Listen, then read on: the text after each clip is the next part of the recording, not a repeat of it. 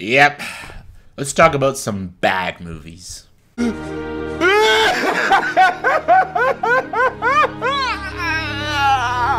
Hey guys, welcome to another top 10 list. Welcome to my top 10 worst movies of 2023 in this fucker's opinion. Yes, opinion.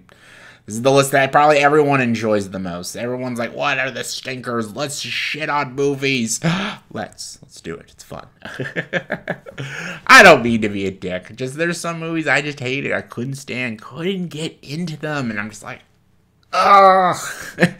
And some of these movies that I'll have on this list, even my dishonorable mentions, they're movies that people liked. I just didn't.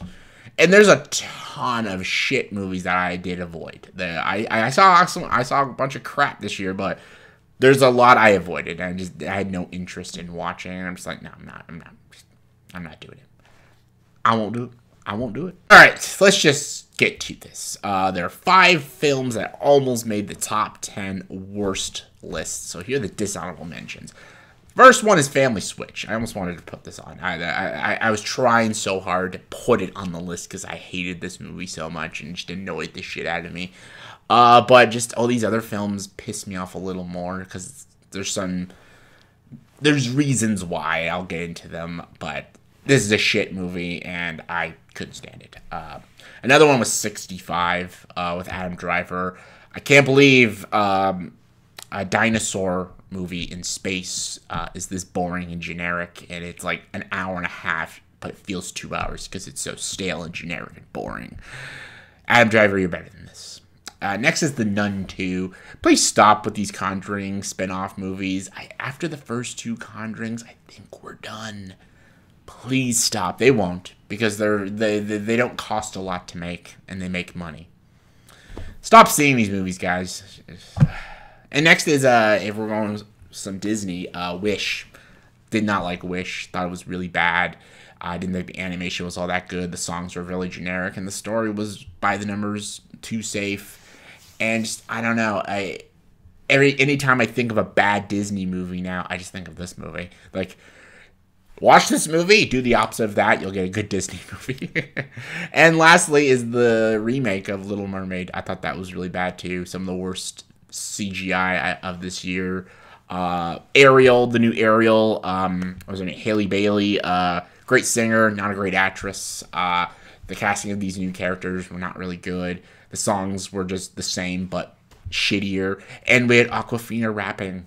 Remember the swamp? Remember my song in the swamp when I was like, whap, chicka, whap, whap, chicka, whap. I remember. If that doesn't give you cancer in the ears, I don't know what does. People like that movie. I don't know. Maybe they were on crack when they watched it. They could make the list, but when they made my list, my top 10 list was my number 10. My number 10 is Ant-Man and the Wasp: Quantumania. What a piece of ass.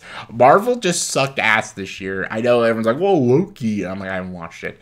After Secret Invasion, I'm like, I can't watch these shows anymore. I just don't give a fuck. Ant-Man and the Wasp: Quantumania I did watch. It was bad. The CGI was bad. What they did was Scott's daughter. She was the most bratty and annoying character. They focused so much on her. Michelle Pfeiffer has nothing to do. The Wasp has nothing to do. And Scott has nothing interesting to do. And Michael Douglas has nothing interesting to do. And it brings in the big bad, Kang. We all know what happened with Jonathan Majors recently. We ain't gonna see him anymore. It's just a shitty movie. And you didn't even utilize Bill Murray. Like, he's just boring. Like, this movie is just so stale. It is, like, it's a great example of what the MCU is now. It's just bloated, ugly, and uninteresting. And the comedy is just getting annoying now. And just, yeah, this movie sucked. Number 9 was probably the movie that really just hit home for me. Just, I hated it so much. And just, I thought it was horrible. And there are people who will defend this movie, and they fucking love it. That's cool. I hated it. And that was Indiana Jones and the Dial of Destiny. I thought this is the wrongest way to do Indiana Jones.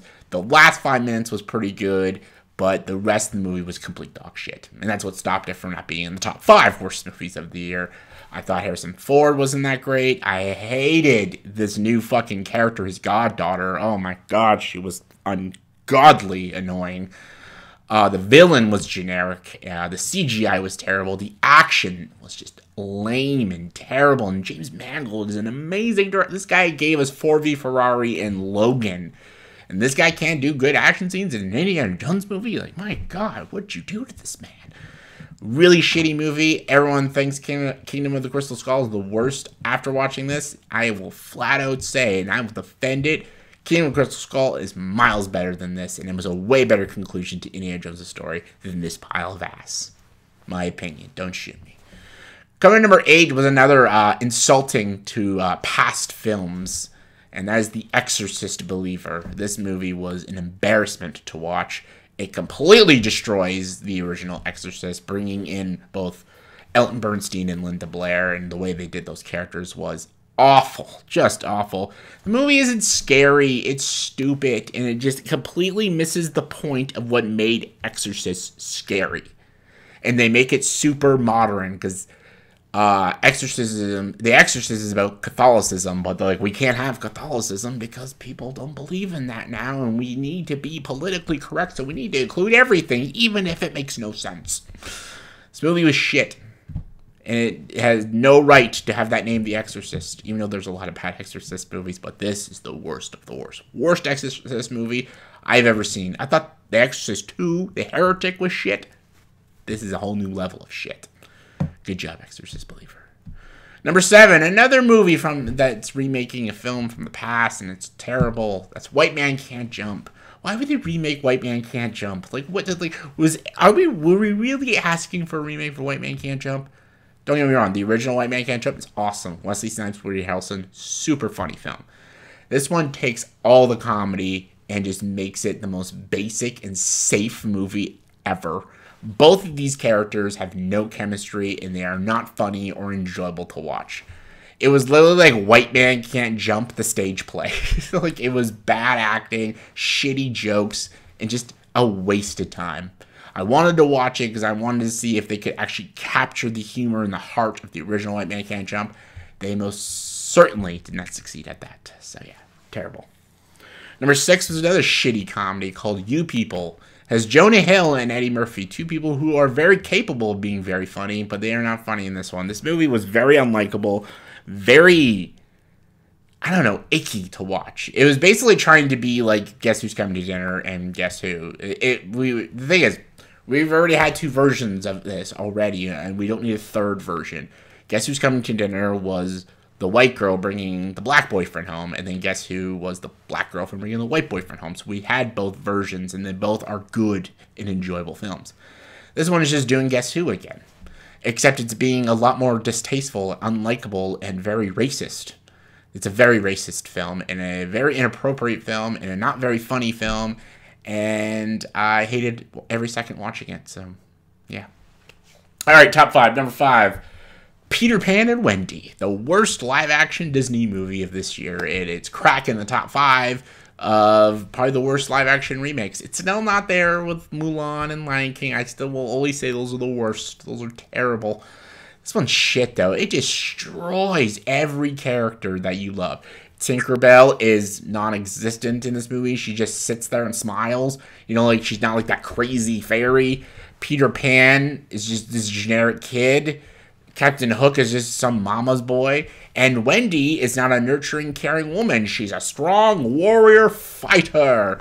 She's the lead character. Yet Peter Pan is not even the main character of his own movie.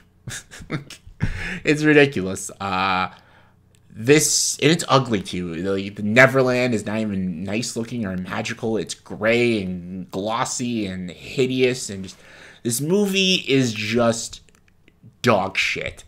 And I thought it was complete trash. So, yeah.